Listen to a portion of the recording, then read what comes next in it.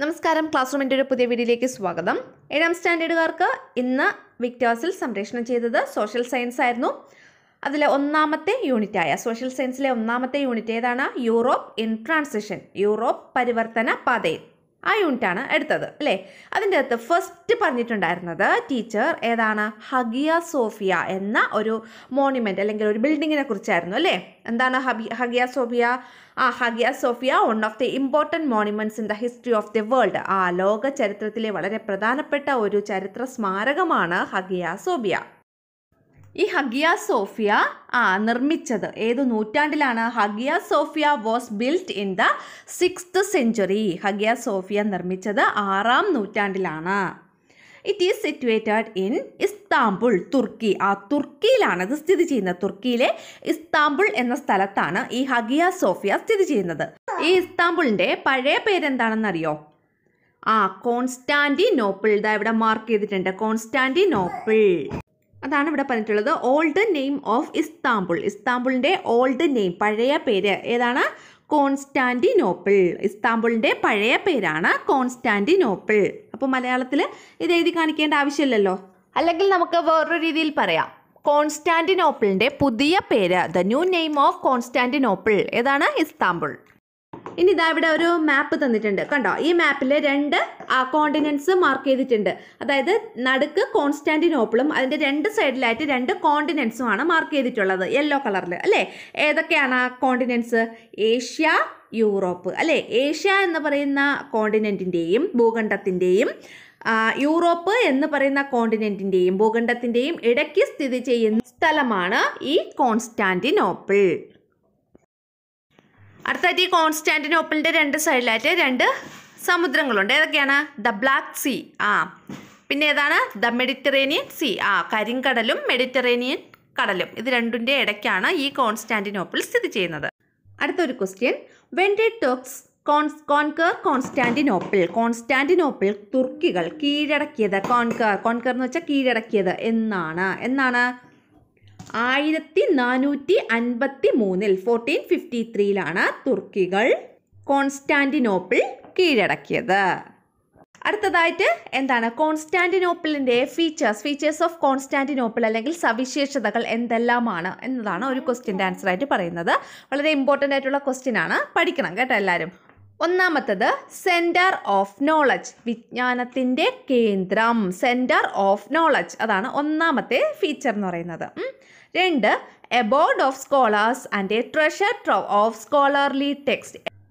Aboard of scholars എന്ന് വെച്ചാൽ പണ്ഡിതൻ, സ്കോളേഴ്സ് എന്ന് വെച്ചാൽ പണ്ഡിതന്മാരുടെ കേന്ദ്രമായിരുന്നു ഏത്? ഈ കോൺസ്റ്റാന്റിനോപ്പിൾ. ആൻഡ് പിന്നെന്താണ്? A treasure trove of scholarly text, അമൂല്യ ഗ്രന്ഥങ്ങളുടെയും കേന്ദ്രമായിരുന്നു. അപ്പോൾ ഈ കോൺസ്റ്റാന്റിനോപ്പിൾ എന്ന് പറയുന്നത് എന്തിൻ്റെയൊക്കെ കേന്ദ്രമായിരുന്നു? എബോർഡ് ഓഫ് സ്കോളേഴ്സ്, പണ്ഡിതന്മാരുടെ കേന്ദ്രമായിരുന്നു.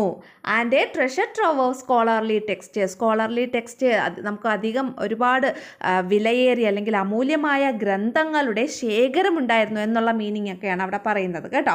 അപ്പോൾ treasure trove of scholarly text, അമൂല്യ ഗ്രന്ഥങ്ങളുടെ ശേഖരമുണ്ടായിരുന്ന ഒരു സ്ഥലമായിരുന്നു കോൺസ്റ്റാന്റിനോപ്പിൾ. അതുപോലെ തന്നെ പണ്ഡിതന്മാരുടെയും കേന്ദ്രമായിരുന്നു ഈ കോൺസ്റ്റാന്റിനോപ്പിൾ. അതിനെ സൂചിപ്പിക്കുന്ന സെൻറ്റൻസ് ആണ് പറഞ്ഞിട്ടുള്ളത്. ഇപ്പം തന്നെ അത് പഠിച്ചു പോകാം കേട്ടോ. എബോർഡ് ഓഫ് സ്കോളേഴ്സിൻ്റെ വാസസ്ഥലം, എബോർഡ് അല്ലെങ്കിൽ അവരുടെ കേന്ദ്രം. And A treasure trove of scholarly text അല്ലെങ്കിൽ അമൂല്യ ഗ്രന്ഥങ്ങളുടെ ഒരു ശേഖരമുണ്ടായിരുന്ന സ്ഥലം. അടുത്ത 3ാമത്തെ point, gate way from Asia to Europe. ഏഷ്യയിൽ നിന്ന് യൂറോപ്പിലേക്കുള്ള ഒരു കവാടം അല്ലേ? പ്രവേശന കവാടം, ഗേറ്റ് വേ ആയിരുന്നു ഈ കോൺസ്റ്റാന്റിനോപ്പിൾ. നമ്മൾ ആ മാപ്പ് നോക്കിയപ്പോൾ കണ്ടതാണ്.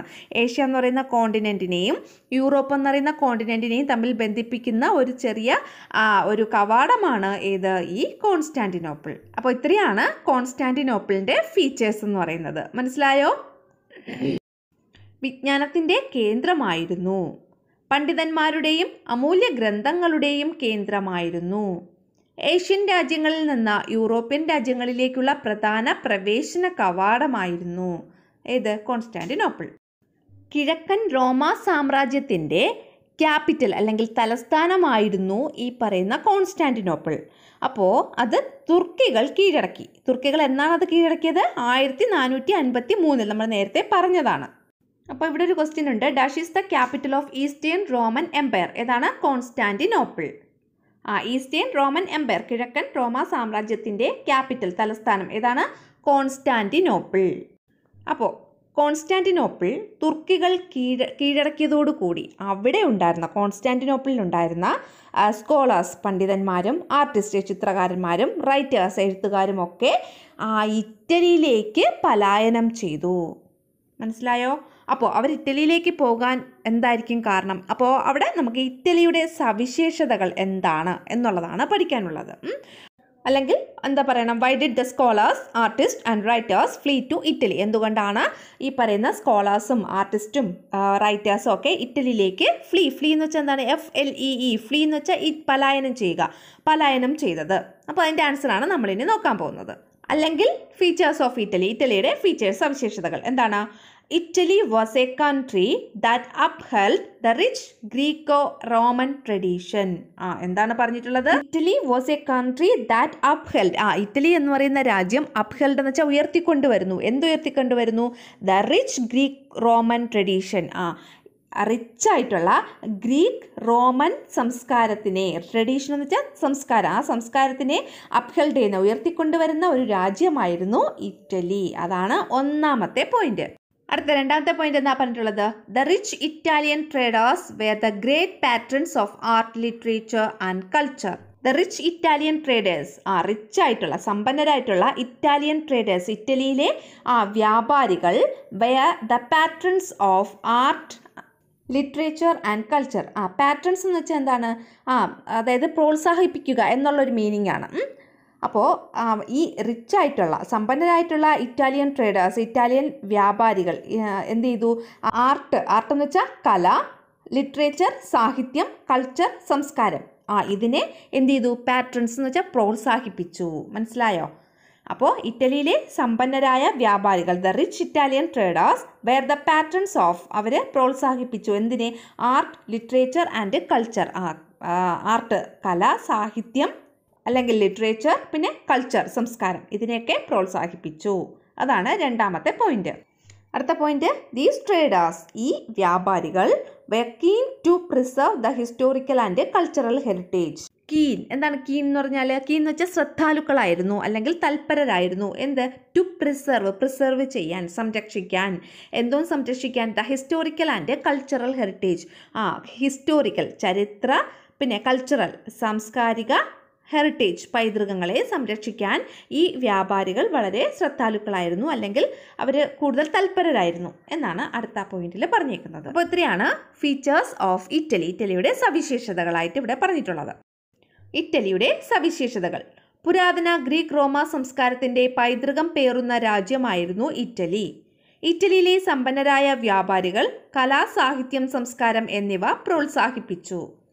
ചരിത്ര പൈതൃകങ്ങൾ സംരക്ഷിക്കുന്നതിൽ ഈ സമ്പന്ന വ്യാപാരികൾ തൽപരരായിരുന്നു. ഇത്രയാണ് ഇറ്റലിയുടെ സവിശേഷതകൾ. അപ്പോൾ ഇതിപ്പോൾ തന്നെ അങ്ങ് പഠിച്ചു പോയിക്കൊള്ളുക കേട്ടോ. അടുത്തതായിട്ട് ടീച്ചർ തന്നത് ഒരു വേർഡ്സ് ആൻഡ് പദസൂര്യനായിരുന്നു അല്ലേ? ഇറ്റലി എന്ന് തന്നിട്ടുണ്ട്, നടുക്ക് ഒരു സർക്കിളിൽ. അപ്പോൾ അതിൻ്റെ ചുറ്റും അതിൻ്റെ സവിശേഷതകൾ എഴുതണം. ഒന്നാമത്തത് ഇവിടെ കൊടുത്തിട്ടുണ്ട്, തുർക്കികളുടെ കോൺസ്റ്റാന്റിനോപ്പിൾ ആക്രമണം, അല്ലെങ്കിൽ അറ്റാക്ക് ഓഫ് കോൺസ്റ്റാന്റിനോപ്പിൾ ബൈ തർക്സ്. ഇനി അതിൻ്റെ ഒപ്പമുള്ള ബാക്കി കാര്യങ്ങൾ എന്തൊക്കെയാണ്? റിച്ച് ഗ്രീക്കോ റോമൻ ട്രഡീഷൻ, പ്രാചീന ഗ്രീക്ക് റോമൻ സാംസ്കാരിക പൈതൃകം. അടുത്ത പോയിന്റ് എന്താണ്? സമ്പന്നരായ വ്യാപാരികളുടെ പ്രോത്സാഹനം. The traders where the പാട്രൺസ് of art, literature and culture. അടുത്ത പോയിന്റ്, ചരിത്ര പൈതൃകങ്ങൾ സംരക്ഷിക്കുന്നതിൽ വ്യാപാരികൾക്കുണ്ടായിരുന്ന താല്പര്യം. The traders wear keen to preserve the historical and cultural heritage.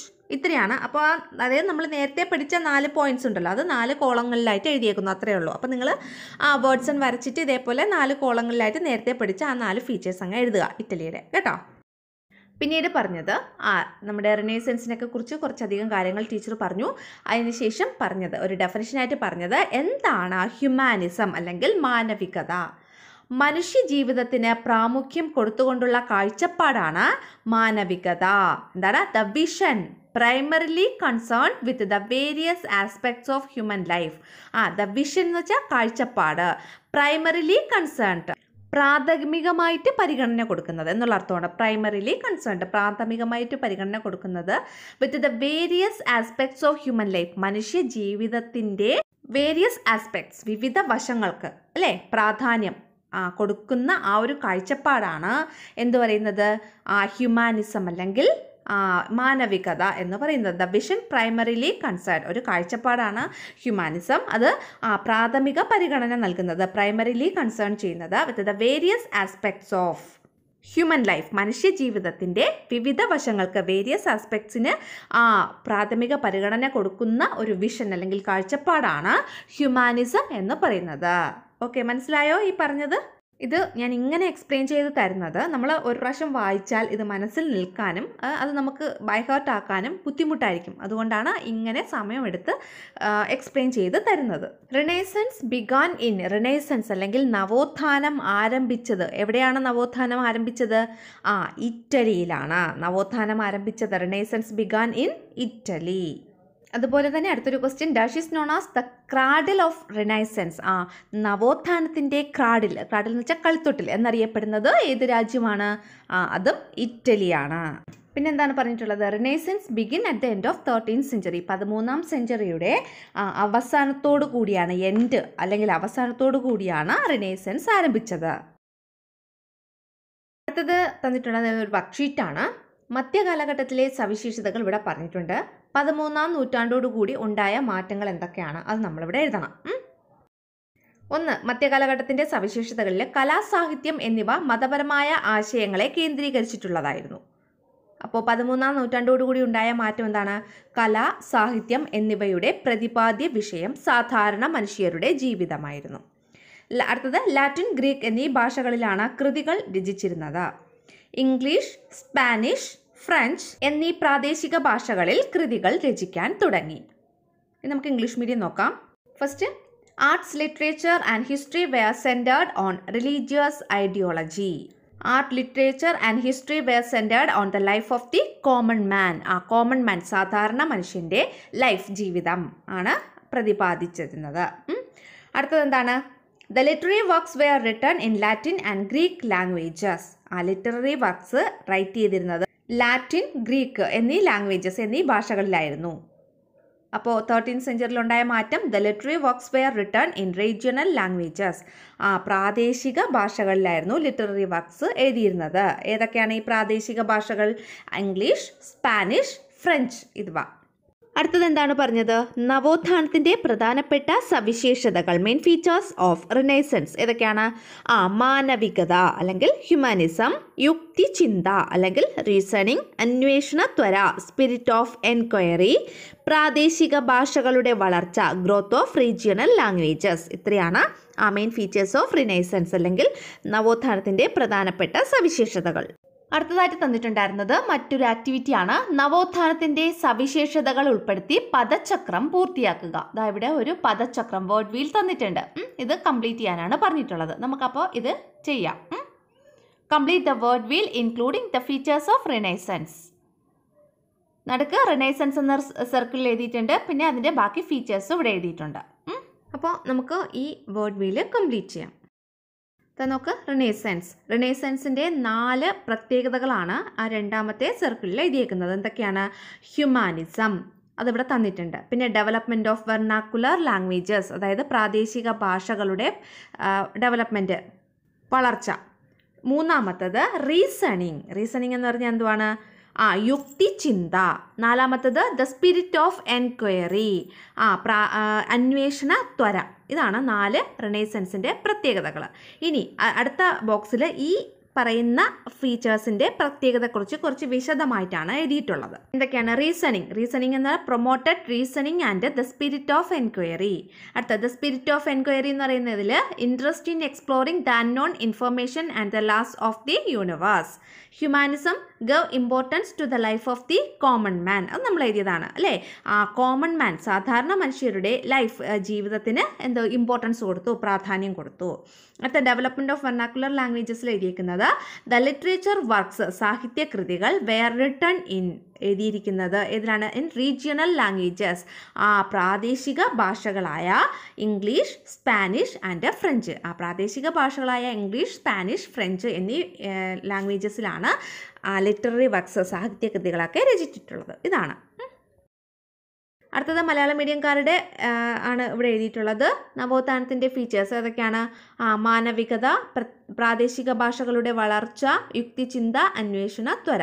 യുക്തിചിന്ത എന്ന് പറയുമ്പോൾ സംഭവങ്ങളുടെയും പ്രതിഭാസങ്ങളുടെയും കാര്യകാരണങ്ങൾ അന്വേഷിക്കാൻ തുടങ്ങി. അന്വേഷണ ത്വര എന്ന് പറയുമ്പോൾ അറിയപ്പെടാത്ത കാര്യങ്ങളും പ്രപഞ്ച നിയമങ്ങളും അന്വേഷിച്ച് കണ്ടെത്താനുള്ള താല്പര്യം. മാനവികത, സാധാരണക്കാരായ മനുഷ്യരുടെ ജീവിതത്തിന് പ്രാധാന്യം കൊടുത്തു. ദെൻ പ്രാദേശിക ഭാഷകളുടെ വളർച്ച, അതിൽ വരുന്നത് സാഹിത്യകൃതികൾ ഇംഗ്ലീഷ്, സ്പാനിഷ്, ഫ്രഞ്ച് തുടങ്ങിയ പ്രാദേശിക ഭാഷകളിൽ രചിക്കാൻ തുടങ്ങി. അപ്പോൾ ഇത്രയും ആക്ടിവിറ്റീസ് ഉണ്ടായിരുന്നുള്ളൂ. നന്നായിട്ട് വായിച്ച് മനസ്സിലാക്കേണ്ട യൂണിറ്റാണ്. കുറച്ച് ബുദ്ധിമുട്ടാണ് നമുക്ക് വായിച്ച് മനസ്സിലാക്കി എടുക്കാൻ. അപ്പോൾ നിങ്ങൾ നന്നായിട്ട് വായിച്ച് മനസ്സിലാക്കുക. പഠിക്കാനുള്ള ക്വസ്റ്റ്യനും ആൻസേഴ്സും നന്നായിട്ട് അർത്ഥം മനസ്സിലാക്കി മനസ്സിരുത്തി വായിച്ച് പഠിക്കുക. നമ്മുടെ ചാനൽ ആദ്യമായിട്ട് കാണുന്ന കൂട്ടുകാരുണ്ടെങ്കിൽ ഒന്ന് സബ്സ്ക്രൈബ് ചെയ്യുക. അതിനടുത്തുള്ള ബെല്ലൈക്കൺ കൂടി എനേബിൾ ചെയ്യുക. കൂട്ടുകാർക്കായി ഷെയർ